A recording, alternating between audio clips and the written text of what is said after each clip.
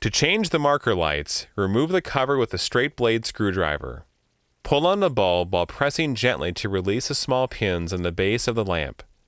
Replace with the same model lamp. Snap the base in, and make sure the pins in the base lock into the proper spot on the metal tabs.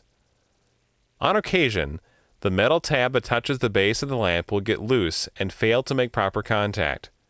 If this happens, remove the bulb, gently bend the tab in, and replace the bulb. Place the cover over the fixture and snap it in place. To change lamps in the rear fixture, remove the cover with a straight blade screwdriver. Push gently on the bulb and rotate to remove. Replace with the same model bulb. Ensure that the offset pins are lined up with the proper slot. Push the bulb in the socket and rotate to seat the pins on the base. Replace the cover and snap it in place.